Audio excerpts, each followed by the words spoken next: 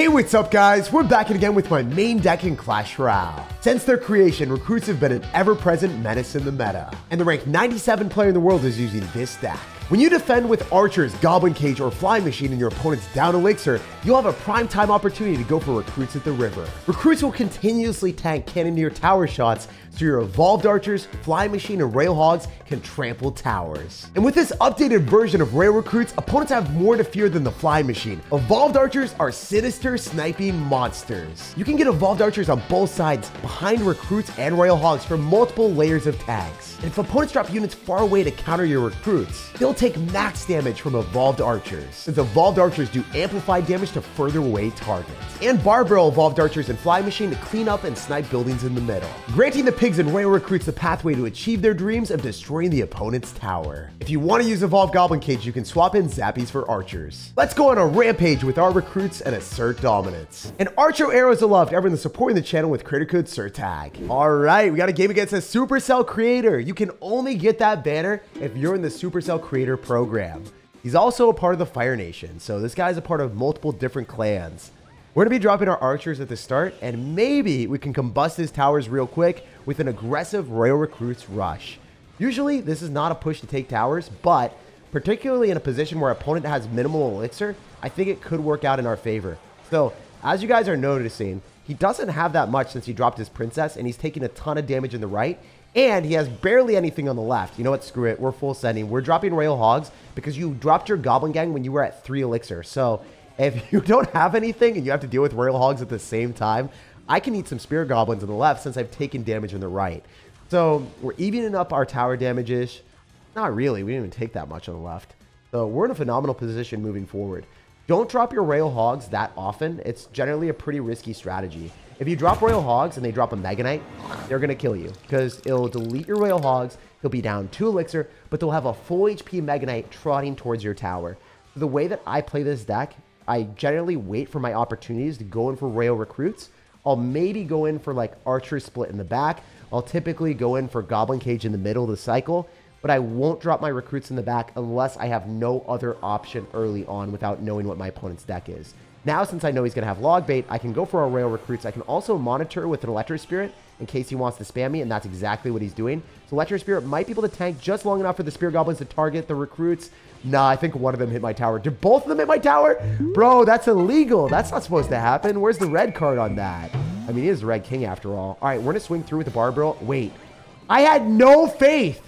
I had 0 faith in my ability of the Recruits to pulverize all of those evolved skeletons, and I couldn't justify having those multiply near my tower. So I rolled through with the barbell, and I wasted 2 elixir. Man, I should have put some respect on their name. Those freaking recruits are ruthless wrecking skeletons here. All right, he's probably going to princess, so we're going to go in for a fly machine to snipe it. Wow, I was right on the money. It's not even that funny how much damage we're about to get on that knight. That thing is getting deleted from the game. Let's go. I'm going to barbell as well just to keep up the pressure. I wonder if I can get back to a good answer. If I go for an Electro Spirit here and get archers in front, he doesn't get a shred of damage.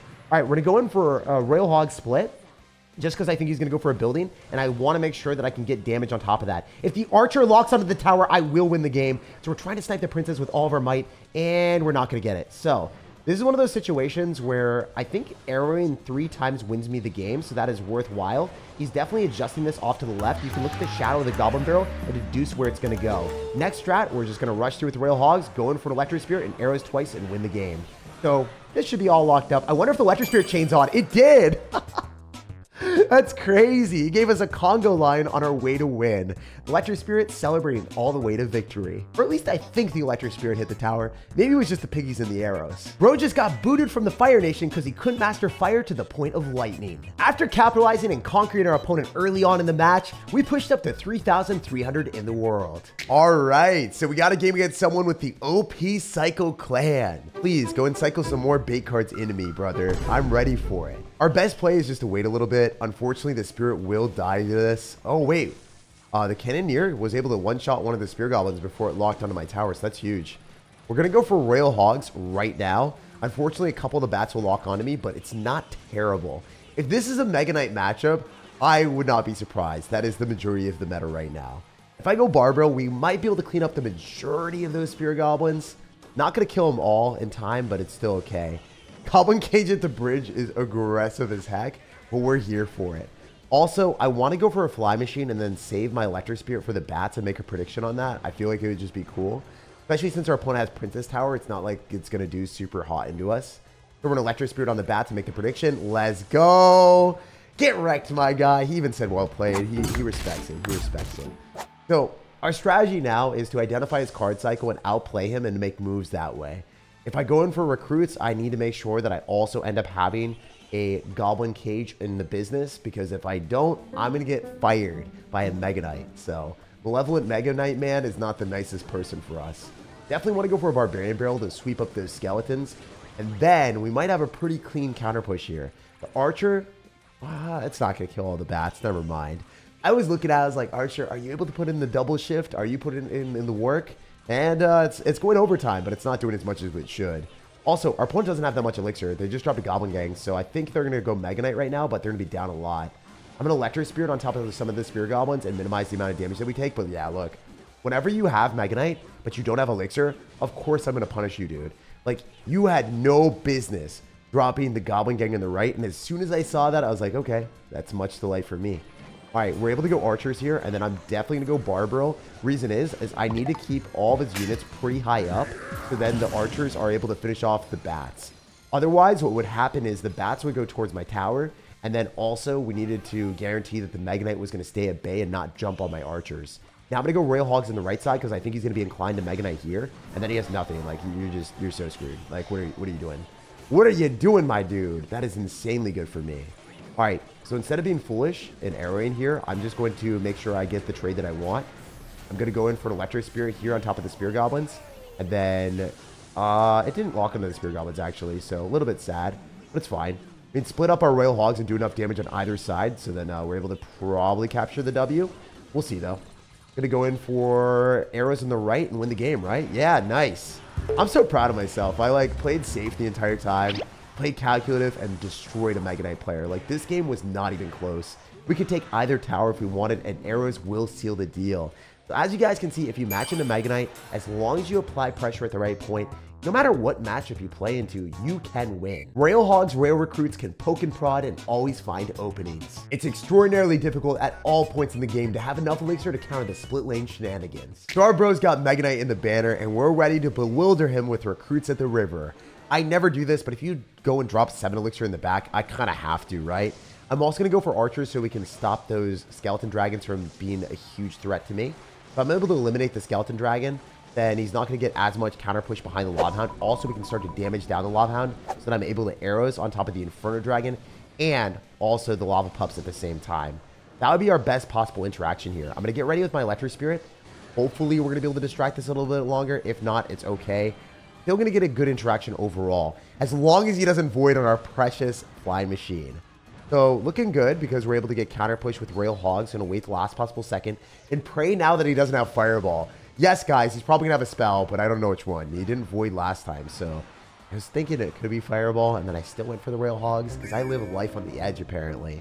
So, I'm going to go Archers here, and then I can go split Royal Recruits. I think it's in our best interest to do that. I might not have enough elixir for this, but I'm really hoping I can have enough for the Royal Recruits at the river. Barely going to be able to afford it, guys. We're poor, but hopefully the Recruits' value can soar. So I'm going to go in for arrows whenever I get the chance on top of the Skeleton Dragons. I need to minimize the amount of Skeleton Dragons' health that they have. Otherwise, our Archers are going to accomplish nothing. And if we snag both towers right now, we might have already captured a win. So as you can see, defend with your Archers, then drop your Recruits at the river. Also, you can go for Recruits at the river in a lot of other situations, but for the most part, I like defending against Lava Hounds using Skeleton Dragon counters with arrows when we kill the Lava Hound first. So I'm going to try to pop the Lava Hound as quickly as I possibly can, and then win the game afterward. Let's see if this goes as planned. Also, we're going to go and drop our Electro Spirit here. We're going to drop our Goblin Cage, and then I think in this positioning, we can lock onto the balloon first. This will be horrible for him. If he just loses that, no! Wait. If we arrows, we can kill the balloon, right? Yeah, all right, cool.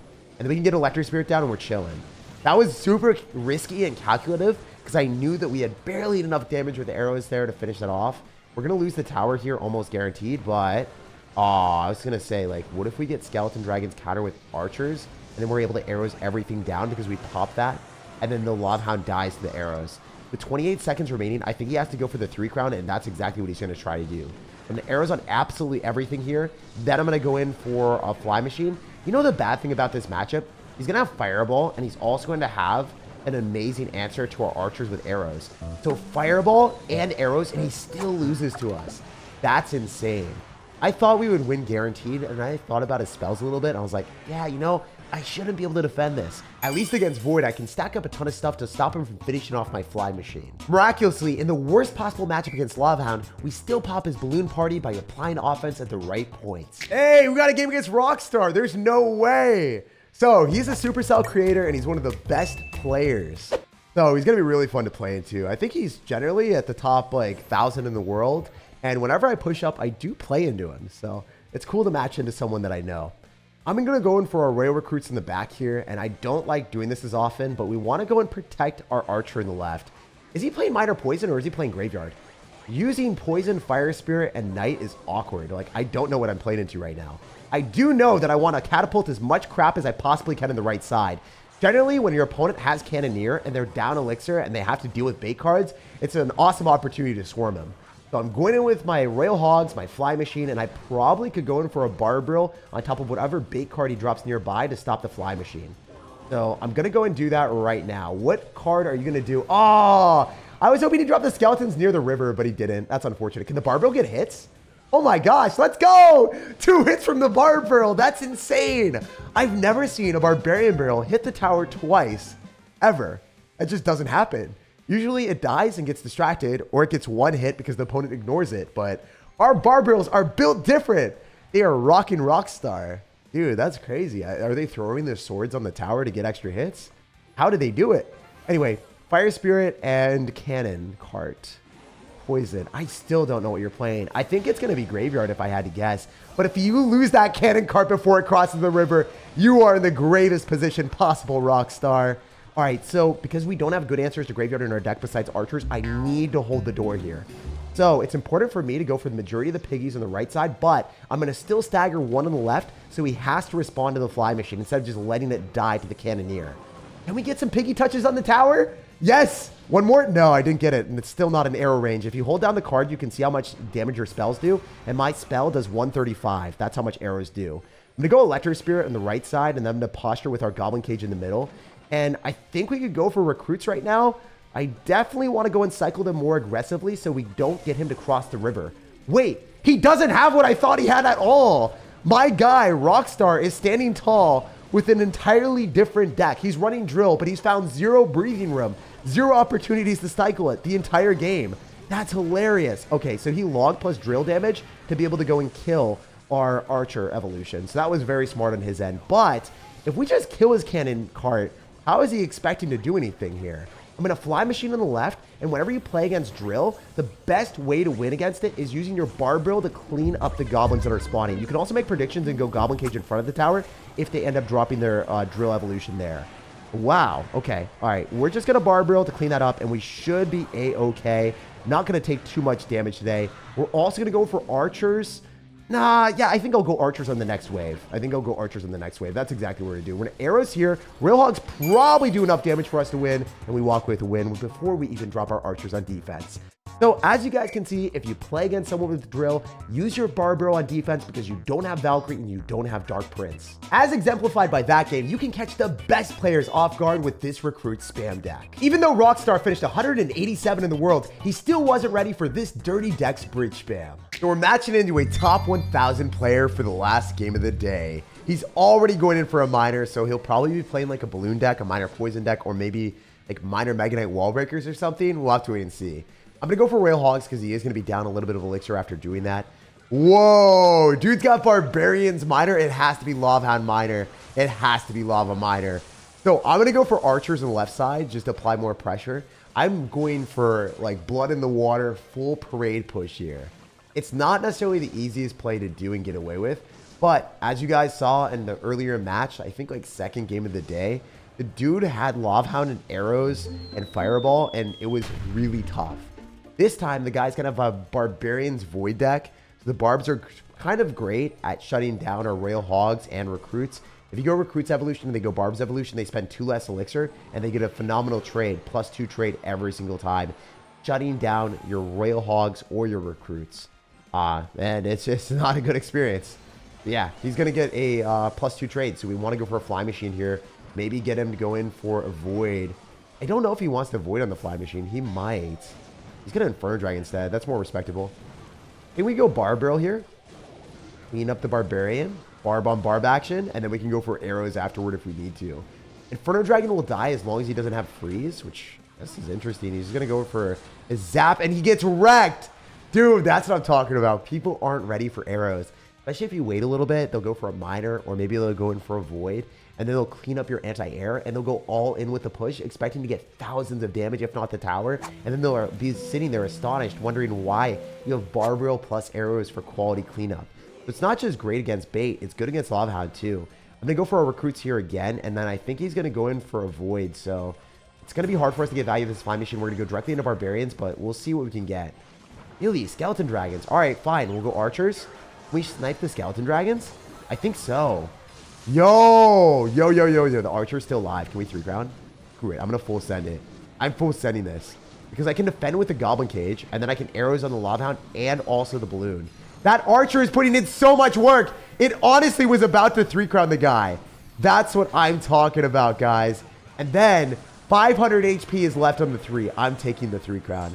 Screw it. I don't care about taking 1 tower. We want more. We want it all. So I'm literally going to take them all right now. We're going to catch all the Pokemon. I'm going to Barb Barrel here. Then I'm going to go for a Fly Machine as soon as the Barbarians are back. And then I think we got the 3 in the bag.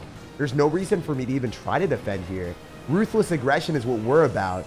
Never doubt it even for a single second. GG, well played, and peace out, buddy. Top 1,000 player, down and out. I know a metric ton of people were doubting the Evolved Archers in this stack. But without the singular Evolved Archer on the 3 crown, this game simply wouldn't have been ours. Royally poke the like button, subscribe for more daily content, and have an amazing rest of your day.